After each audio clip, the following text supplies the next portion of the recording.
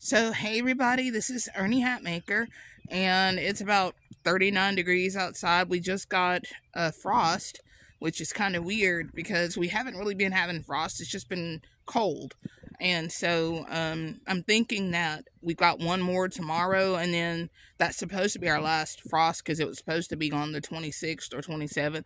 So, I looked it up on the Farmer's Almanac page or whatever and put in my zip code, and it's supposedly correct. So we'll see.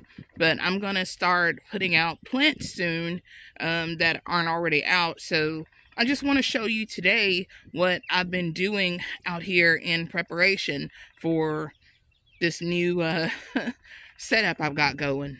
First, I've got black plastic out here, which this black sheeting is only going to be up for a little while, and then I'm going to have to move it. This is going to be good to kill the weeds that are growing up now, and then I can move it. I've got a little, this is actually rabbit wire. Most people use it for rabbit cages or to keep rabbits out of the garden. It's not a true trellis, not like the cattle panels over there.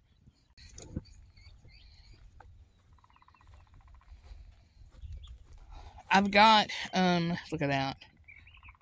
It just needs to be watered a little bit more. But the rest of these are mustard greens and some spinach. And I just kind of put them in here because I knew they'd do okay out in the cold. They're thirsty, but the ones that reseeded from last year are up. This is still going to be a cucumber area. I think we might switch it out and just put some kind of beans to grow up because I'm not doing a whole lot of squash this year. But yeah, this kale and mustard greens over here have kind of come up on their own, and you can see the bugs are loving those. I took up that mesh fencing there that was in this area where I had grown gourds. You can see the broken ones that I just kind of left out here. It'll be cleaned up a little bit more. Something you may notice, this used to have a row of pallets where I was growing mostly cabbages and kales, and this time I decided to kind of shorten my area of growing and focus on certain things, and so that's why that is down there with the where I'm gonna have my peas or beans or whatever. And the only other things that are going to remain from that are these flowers here, the African daisies, which had grown outside the pallets that I planted them in anyway. And it looks like they're starting a third row, but I'm not going to let that live. I'm just going to kind of put some kind of either landscape wall or edging or something like that. Here again, this was where I had Roma tomatoes, and I've got more black plastic out to kill what few weeds grew up here.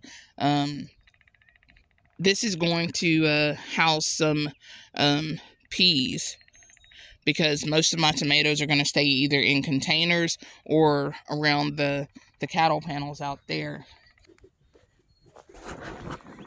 Look at them. These are the Ozark Beauties, and they will not die. They won't die. They jumped from this bed where I actually planted them. I think I told you about this last year, to this one here. Whatever else we had, that other plants didn't do as well. And I'm going to go ahead and move the other A-frames and just let that one stay by itself. But I'm going to hopefully finish my cinder block moving really soon today. That's my goal anyway, to go ahead and make that bed up, and that bed then will basically shrink, and I'll take this landscape edging out, and I'm not sure what I'm gonna do about these weeds, other than probably just mow them over, because they'll be basically lawn again. And in case anybody was interested in how Peppermint Forest is going, I've managed to keep Peppermint Forest in this 6x3 area which is very difficult to do, by the way, because peppermint really wants to go everywhere. But back in September, I started pulling some of the vines back, and it hasn't sprouted back up past that certain spot. I've got mullein growing in places I did not plant it, which, you know, that's what mullein does. And something that's beautiful, my comfrey came back. I was not expecting it to come back, but it came back. And I've already got little flowers kind of starting to set on it, so I'm impressed with that. There's a couple more of comfrey. I'm going to keep the mullein in here, mainly because it's supposed to be an herb bed and it's medicinal herbs.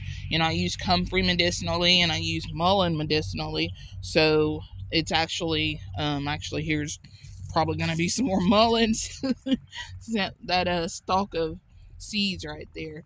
I want to open up these beds, and I said I was going to do it, and then we found yellow jackets and they changed my mind. So we're probably going to do that while it's still kind of chilly out. Over here, I'd originally had sage and catnip growing in this bed, and nothing is growing now except a little bit of sage and some mullein I didn't plant, and of course, you know, what I consider weeds. And so I'm just considering taking this out completely, or maybe stacking them up on top of each other and restarting this bed. So I've got 2 things of grow lights in here, and I've got a little heater plugged up so that they're staying an easy breezy 60 degrees in here. And these things like it.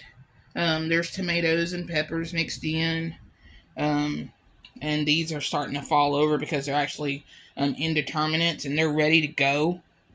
I need to water some of them before they fall out of their cups. But anyway, I'm also going to prune a few of them before I plant them. But we're going to have warm weather in the next couple of days, and then out they go. Hopefully it doesn't drop below the 40s after that, so that these plants can all have a chance. So anyway, that wraps up my changes. What few there are that I'm going to be making. They seem few, but they're actually quite large changes because I'm trying to go for a little bit more permanent. Some of these are legacy minded, where they're going to stay pretty much forever. Maybe I'll change the wires out, or no wires, you know, the wire fencing and that kind of stuff out. Thanks for watching. Have a good day.